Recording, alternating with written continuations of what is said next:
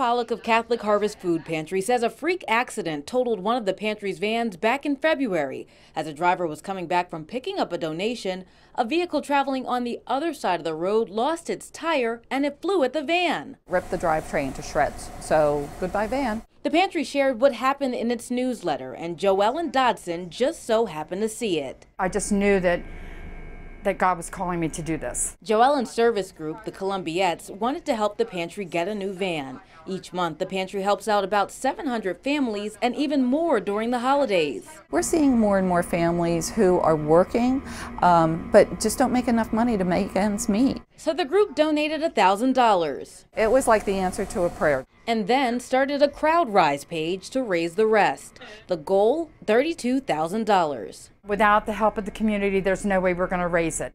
In York, Danielle Woods, News 8.